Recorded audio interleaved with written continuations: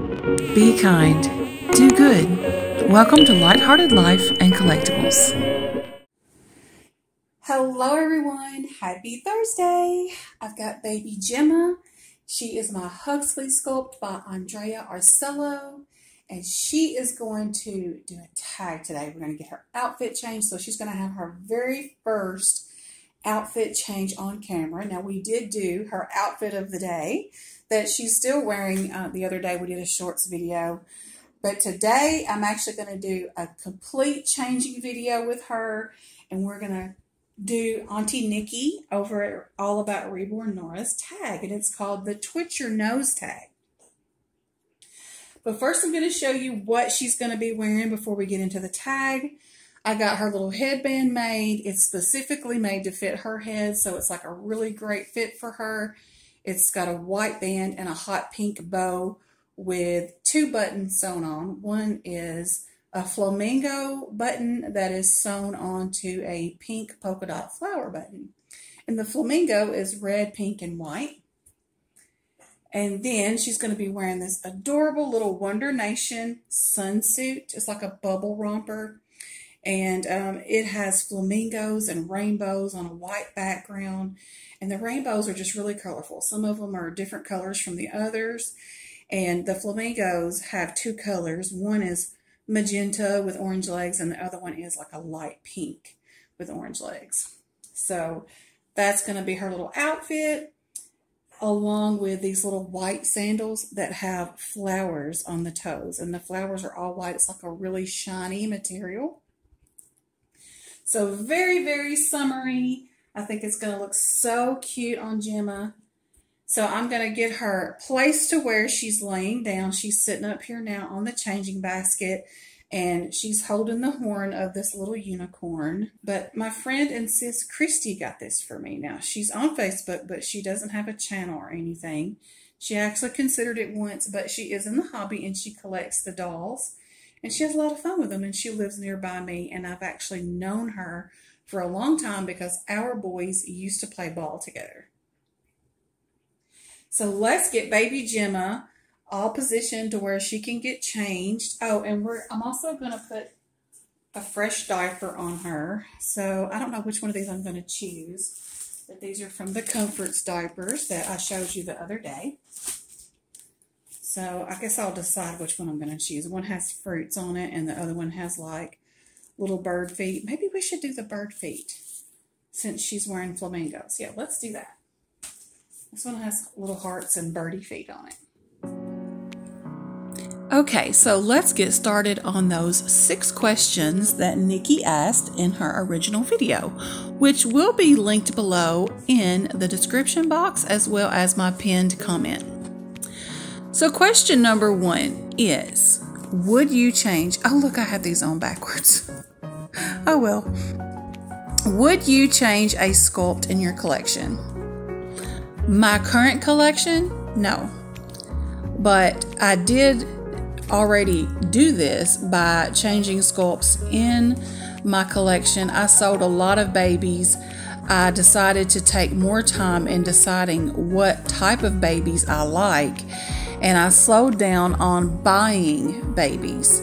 So that way I would know that I would only have the babies that I really, really wanted in my collection, so that I would be keeping them long term instead of looking to sell and buy something else. So the answer to that is definitely yes. In the past I changed a lot of sculpts in my collection, but the collection I currently have at the moment, no. I love every one of them that I have. Question number 2, would your dolly lineup still be the same? So if I could twitch my nose, my dolly lineup would have been different. And that's because I would have chosen more toddler-sized babies on the beginning, because I really enjoy the toddler-sized babies, the 6 to 9 month size, and things like that, versus newborn. Not to say I don't enjoy newborn, but just the bigger babies, especially in the vinyl, they're more fun to me. So I definitely would change my lineup, and I would have gotten more bigger babies sooner. Question number 3. Would you spend more or less or about the same money on your dolls? I think I would spend more because I went with a lot of budget babies on the beginning and then realized I didn't like that style of baby. And what I'm talking about is like the budget babies that I had purchased had like 3/4 limbs and stuff like that. And then I came to realize I didn't like 3/4 limbs. So even though that was a learning curve, a learning experience, but if I'm twitching my nose because I already know that, then yeah, I would spend a little bit more and get the type of babies that I know I'm going to enjoy. Even if it took longer for me to get that baby. I also was like into instant gratification. You know, I bought the budget babies because it was easier to come up with less money than more money, obviously. So, question number 4. What would your present self say to your beginner self? Well, I would definitely tell myself to splurge on the baby that you really want, to save up if you have to, if it's out of your price range at the moment. It doesn't mean that it's out of your price range forever. It just means that, you know, you can't buy a baby every week. Save up the money and buy the baby that you really want, and don't put stipulations on yourself about I shouldn't be spending this or that, and don't feel guilty about getting a baby you really love because you're worth it. That's what I would tell myself. Question number 5. Have you regretted selling or taking a doll out of your collection? Definitely. Phoenix by Andrea Arcello is one that I definitely regret. I ended up trading that baby for another baby, and it was for a sculpt that I was just giving a try to, just to see if I would like it, and it wasn't the sculpt for me, and I ended up selling that baby. But yeah, if I could go back, I would keep him and not get rid of him. And I also wish that I hadn't have gotten rid of my Romilly by Cassie Brace. But you can still get that, and I didn't realize. I thought the sculpt was sold out, but I noticed that McPherson's had some more, so who knows? That baby may be coming back to my nursery. You never know. Question number 6. If you could twitch your nose and start your collecting over with the knowledge that you have now, would you? I think I've kind of already answered that in my other questions that I answered. But yes, if I have the knowledge that I know now, then definitely, because I would have started off my collection with the babies that I know I would like. Not being able to know the future, of course, you have to have that learning curve and have the experience to find out the things you need to know. But if I could twitch my nose and go back in time, yeah, absolutely. I would definitely start the collecting over with all of my knowledge that I have today as far as artists and sculpts and what I like and all that. So yeah, I would have to say with my knowledge, definitely. Okay, y'all. So now that we've done the tag, I've just got to show you this beautiful baby sitting up in this outfit. I absolutely adore her. Oh my gosh. I never knew that I would adore the Huxley sculpt so much. And I know it has a lot to do with like her blue eyes. Oh my goodness. I get so many compliments on this baby's eyes. Her blue eyes are just stunning. They're striking. They're very high quality glass eye, and I think they are so beautiful. But I just love everything about this baby. I never knew that I would enjoy a painted hair baby so much. But it just looks so realistic. And I mean, I love her. And the Huxley sculpt is just adorable. I actually sent her details video to Andrea Arcello, and she was happy to see her, and she was like, oh, how fun. You know, she was enjoying seeing me have such a great time with her and how much I love her. And of course, I was complimenting her sculpting.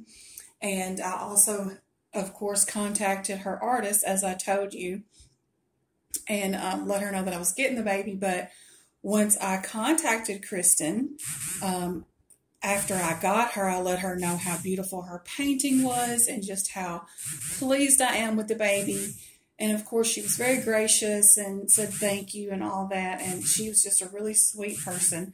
So I was just pleased as punch to be able to get this baby. Like I said, this was not a planned baby.